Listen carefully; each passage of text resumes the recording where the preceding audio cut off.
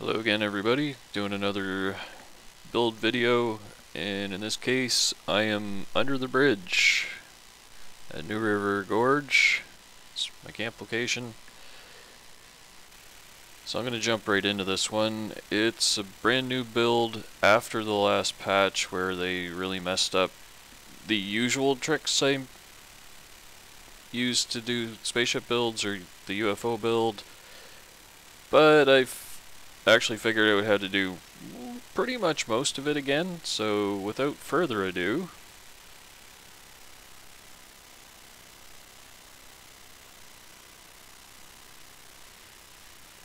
this is one of my new spaceships.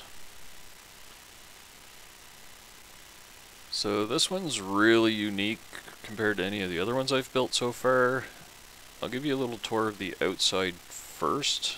I've used a lot of things that I've never really experimented with before, and I think it turned out really good actually.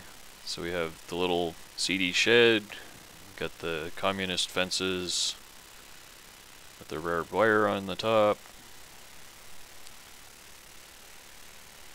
You'll notice something rather unique about this one. I actually have curved wings on it, but we'll get back to that. So as you go around the outside, you have like a security perimeter. I'll go back a little bit so you can get a look at the engine section.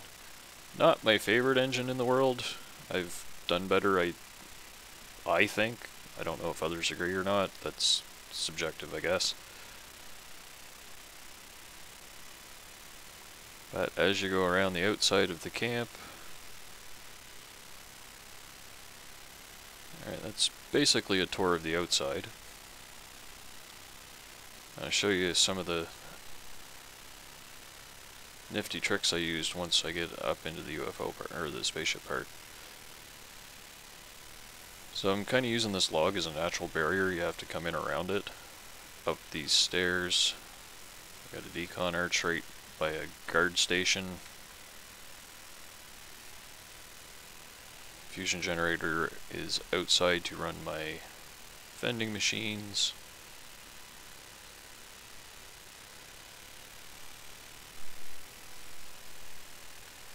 I've hidden a little rain barrel in the back here so I can collect dirty water for making boiled water with. A friend of mine suggested I put a stash box right outside by the vending machines, even though there's one inside the shed, but I went with his idea. I think it's a good touch.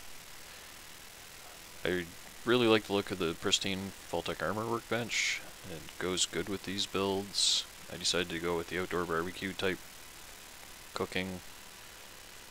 This is the main entrance to get up to the UFO. And power armor station. Again, budget constraints, no toolboxes. Story of my life. Alright, I'll do a quick peek inside of the shed. So in here it's pretty basic. You got most of your workbenches here. Tinker, chemistry, weapons. You got scrap box and a stash. Cooking station there. Armor station there.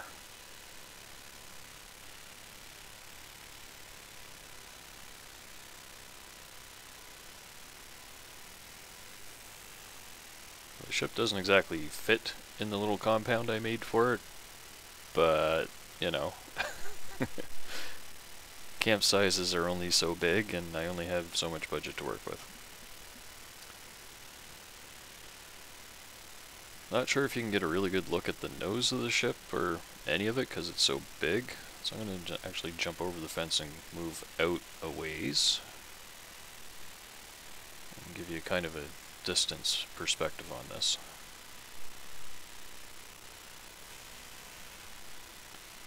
There you go. So it is pretty big. I can't wait to get the greenhouse wall set and roof set because that will be awesome for putting in windows. The nose of the ship is sloped.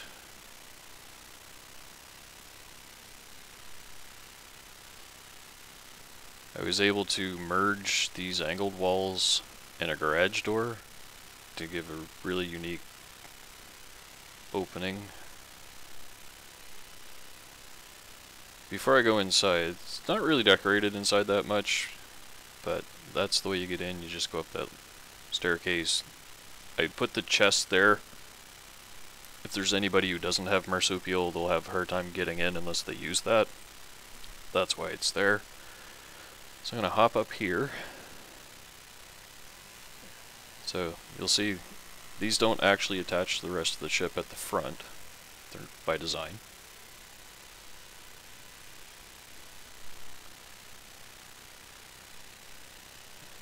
I used the tile roof pieces and the tile wallpaper to kind of make it look like heat shielding.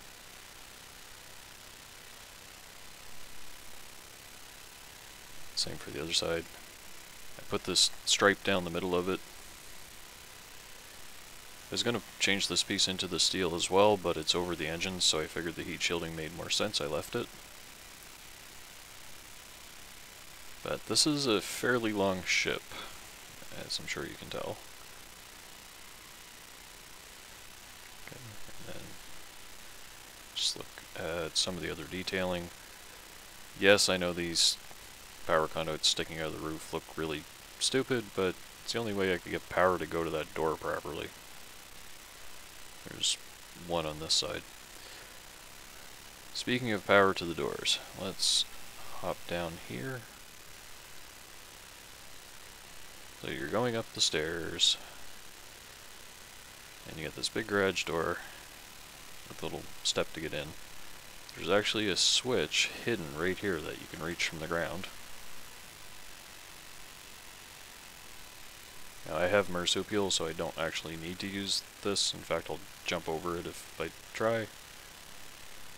Then you just hop inside. There's a switch on the inside too if you don't want company.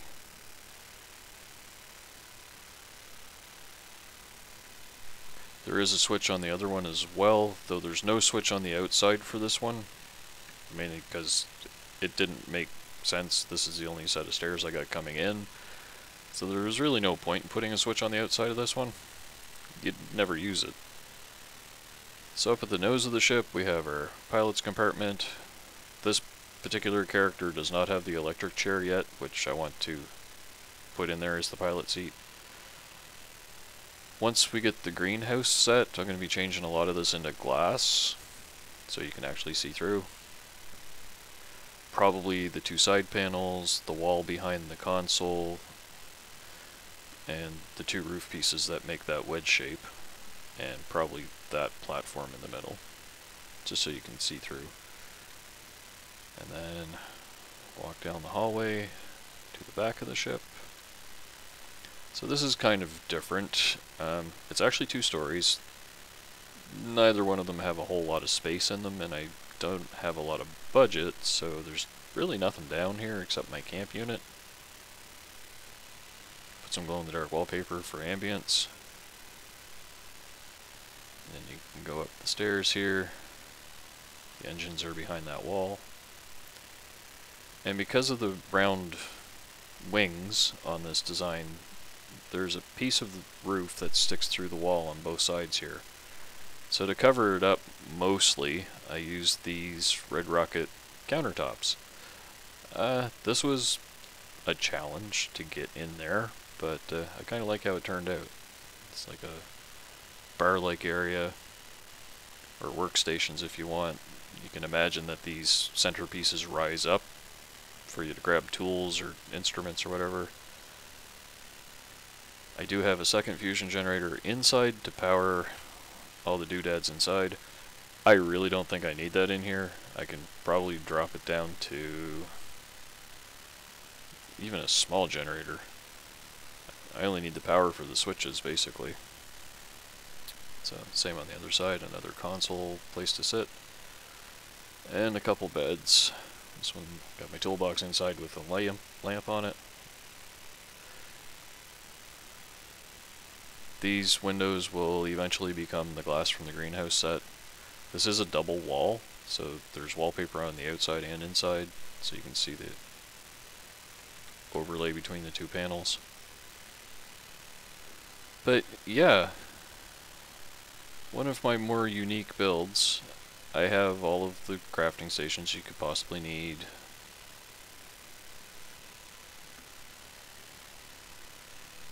Yeah, I kind of like the back of this ship. Even though it's not very well decorated, it has the feel of being in the belly of a spaceship, so I like that.